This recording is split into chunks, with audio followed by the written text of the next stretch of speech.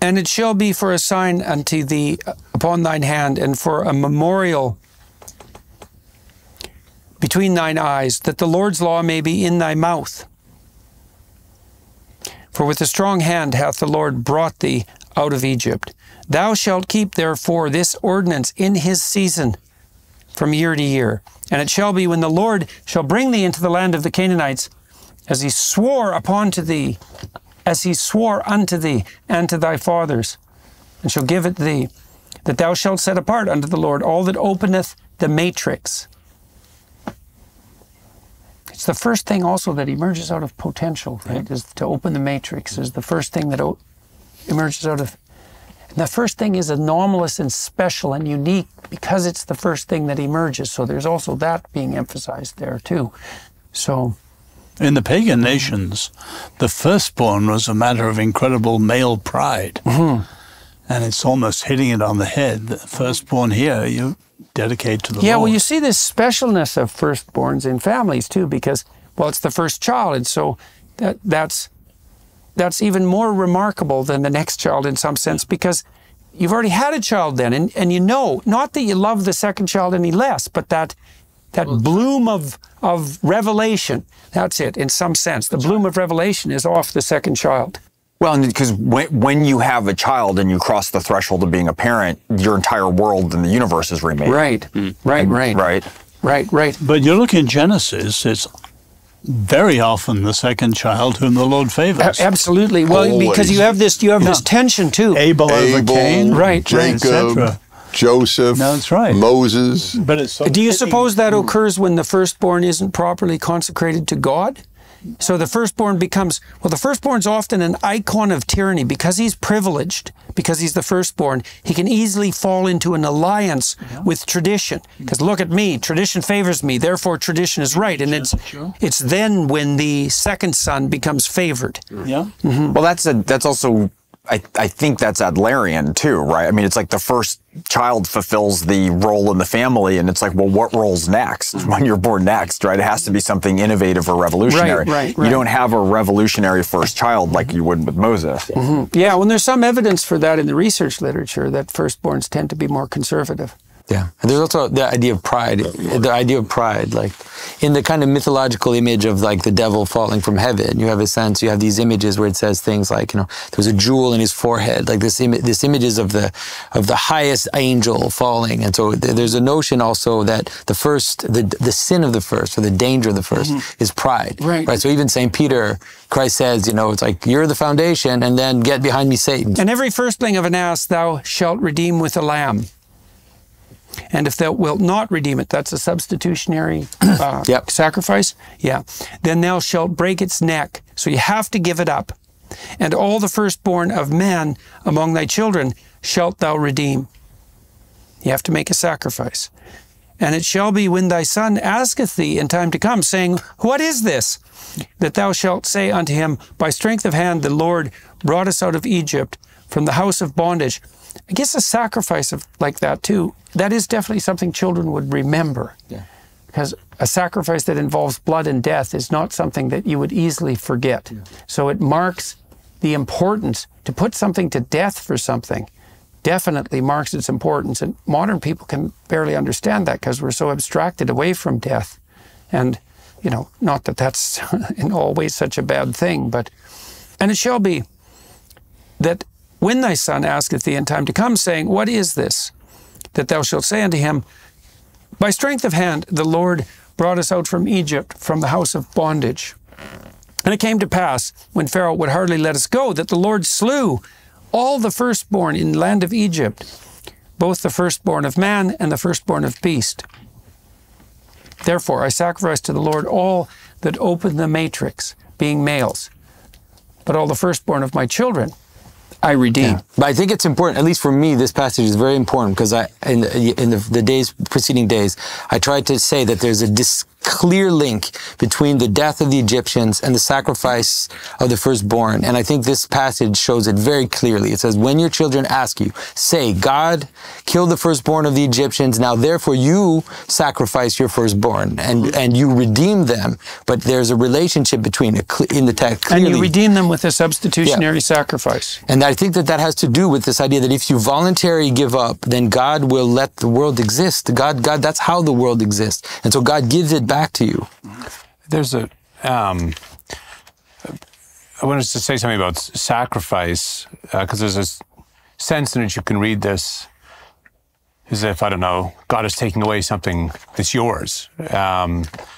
My wife and I had an experience, I hope it's all right to share kind of a personal story recently, with long wanted children, but not blessed with children, and sort of getting beyond the childbearing years. And anyway, suddenly my wife became pregnant, and a test, and then another test, and then went to the doctor, and still, indeed, there it was. It seemed a miracle. And then the next week, an ultrasound, and there's a heartbeat. And it just seemed this miracle. The next week, the heartbeat was gone. There was no, that life that had been was gone. Of course, it's very sad for us, but I was just so thinking about this. The Lord giveth and the Lord taketh away. I mean, we have no right to children. So, children are a gift. We have no right even to our own lives in a way. Even our own lives are a gift. And so this notion of sacrifice, really, it's just giving back what you were given already. It's not as though you make a deal with God in some way that you give him what was yours, a little bit of it, or the best of it. No. You're only giving back to God what was God's. Mm-hmm. Thank you, Stephen. Yeah. I want to say something here. I've been trying to avoid too much, let's say, doing the Christian parallel, but I think because Passover for the Christians is extremely important, Pascha is the main feast of the Christian church. And I'd like to just point to how Christians have brought this into their story, both in a very different way, but in ways that are connected directly to the story. And so on Passover, Christ offers the bread and the blood. The bread and the blood of the Passover on the doors of the lintel become the wine that Christ offers as his blood, and the bread that Christ offers as well. And the difference is that in the Passover of the Christians, there's only one firstborn that dies, right? And that is Christ. And that is very strange because he is the sacrifice. He offers the bread and the blood as the Passover sacrifice. And then when the Spirit passes, he is the only one who dies. And so that is the manner in which we understand the finality, let's say, of the Passover sacrifice as being that. So he is both the redemption, the protection, and the firstborn in a very strange way, almost as the Egyptian child that gets taken, but also as the self-offering, because he is killed by the stranger. He's also the Israelite thrown into the river. He's all those things kind of captured together because he's killed by the Romans, right? The Romans are in the story of Jesus at the time of Jesus, like the Egyptians. Mm-hmm. And so he's both self-offered, but also killed.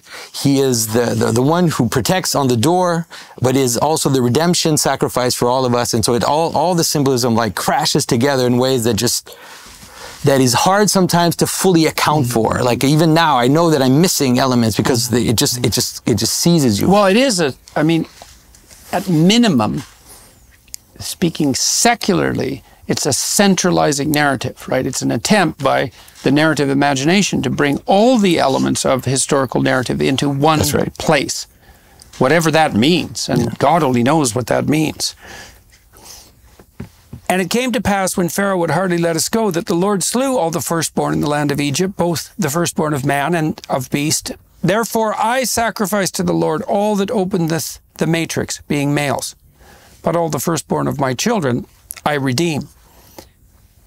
And it shall be for a token upon thine hand and for frontlets between thine eyes. I do not know what that means. That's tefillin in Jewish history. That's the boxes that you see on religious Jews when they pray, the black box at the forehead and the black box on the arm. They each contain a portion of the Torah on parchment in those boxes. There are 2 examples of this. This is called tefillin. In English, it's phylacteries. I never met any human who knew what phylacteries was, who didn't know what tefillin was. So it's a useless translation.